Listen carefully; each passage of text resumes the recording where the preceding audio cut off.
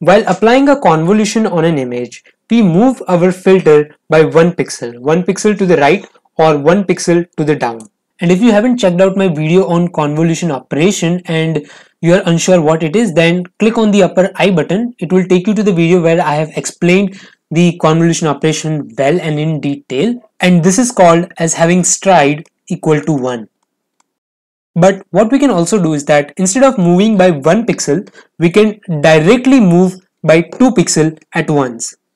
Then again 2 pixel and directly 2 pixel down. This is called as having stride equal to 2.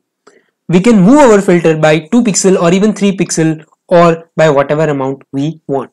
And while using stride, the convolution operation is called strided convolution.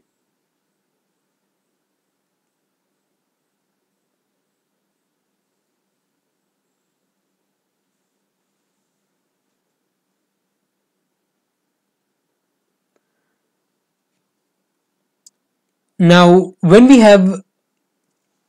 let's take an example when we have stride equal to 2. When we have stride equal to 2, then we will perform the usual operation by multiplying these values with the parameter value of the filter and then adding all these values together, and final whatever number we get will be placed in this position. Then we move by 2 pixels and then we fill this position and then this position, then this and this. But what if we don't have enough pixel values for this region?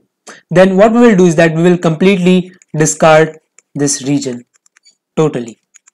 And after applying the strided convolution, the size of the final image becomes n minus f by s plus 1 and floor value of this. Here s represents the amount of stride, while n is the input dimension and f is the size of the filter. And this is the floor function, which means that we take the greatest integer which is less than that. For example, the floor of 2.7 is 2.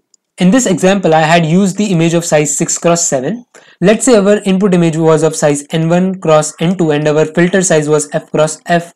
Then the size of the final image will become n1 minus f by s plus 1 floor value multiplied by n2 minus f by s plus 1. So in this example, it became 6 minus 3 by 2 plus 1 and 7 minus 3 by 2 plus 1 equal to 2.5 and 3, which will be 2 by 3. And it might also be the case that we might be using padding in our convolution.